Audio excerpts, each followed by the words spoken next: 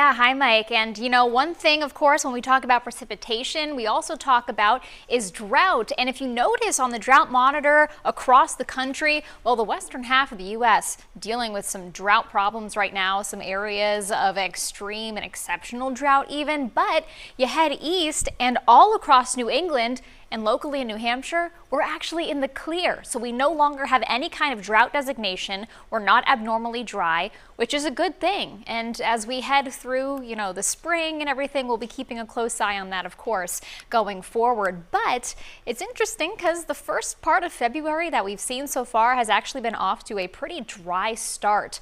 Here's a look at where we're at through yesterday, through the 16th. You'll notice that actually half of the days, 8 of the days, have had at least a trace amount of precipitation, but that's it. Trace amounts, hundredths of an inch as far as those precipitation totals on those days. So very minimal has actually come down, totaling under 0.2 of an inch for the month so far.